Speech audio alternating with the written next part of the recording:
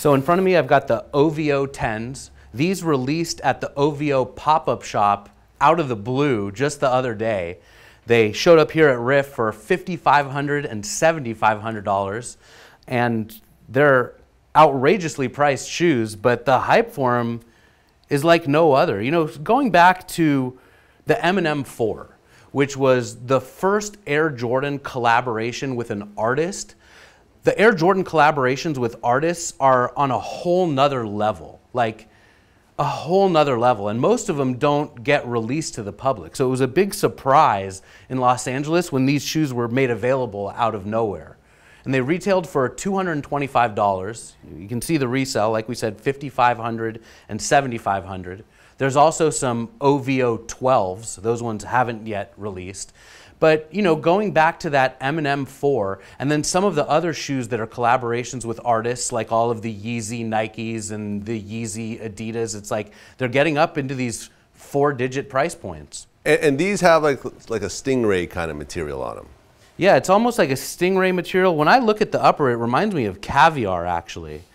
This is the first time that I've ever had these shoes in my hands, and they just don't do it for me. To be honest, like, I'm all about the OG colors, the ones that Michael Jordan actually wore and played in. And for Nike, this big conglomerate to just make a shoe and make it so limited and then tie it to an artist that happens to be the most popular artist, like, for me, I'm not buying it. I wouldn't spend $5,000 or $7,000 on a pair of shoes like this.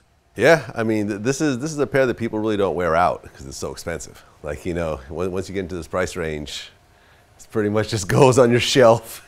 I mean, the only people I see wearing these shoes are the perfect pair. Oh, right. Like, that guy rocks these shoes. But yeah. Other than him...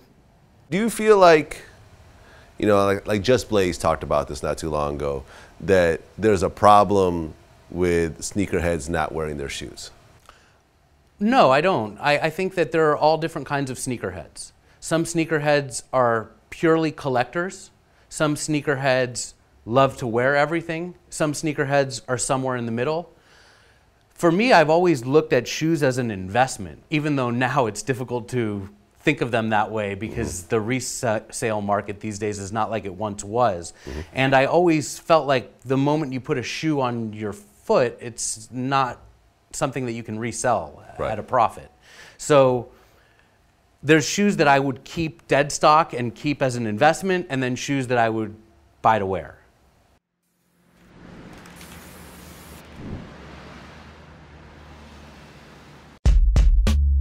Jadakiss, man. That dude is old school dude, you know, OG in the game. So he got stuff for years that you haven't even seen.